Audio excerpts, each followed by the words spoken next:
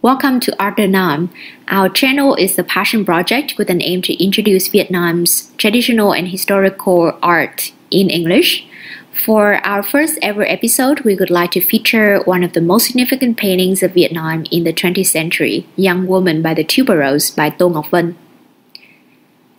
The painting, as you might have seen somewhere, was created in 1943 by Tô Ngọc Vân, one of the four most famous Vietnamese painters of the 20th century. He was born in 1908. He started his career during the French colonial period in Vietnam, and he was actually the first principal for the Vietnam National Art University. He then died in 1954 after fighting in the famous Battle of Dien Bien Phu.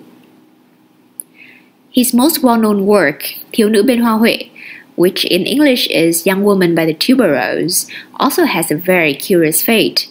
The painting depicted a young woman, Miss Sáu, a muse in a lot of Vân's paintings.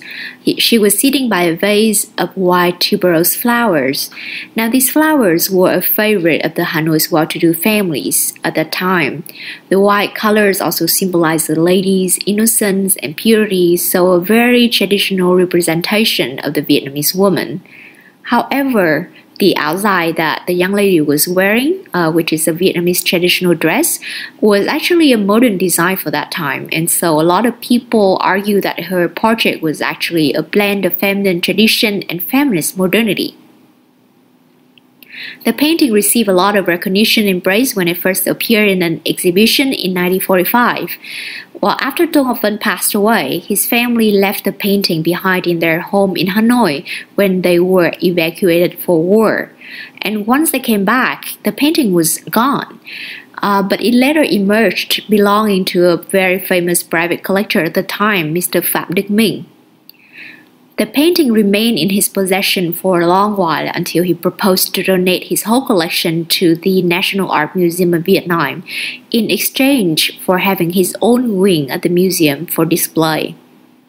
The museum, however, did not like the proposal, as Minh was not a Communist Party member at the time. So he passed away, and then his children sold the painting to another collector for a very good sum of money, who then sold it to another foreign art collector. So the painting's current whereabouts today are unknown, despite being one of the most well-recognized paintings in Vietnam, and is still constantly being replicated on numerous items such as keychains, souvenirs, posters all over the country. Another fun fact, the painter Tô Ngọc Vân had a crater on Mercury named after him in 2011, so he's now remembered forever, universally. So that is for today. Don't forget to subscribe to our channel and follow us on Instagram, Art Vietnam. Thank you and see you soon.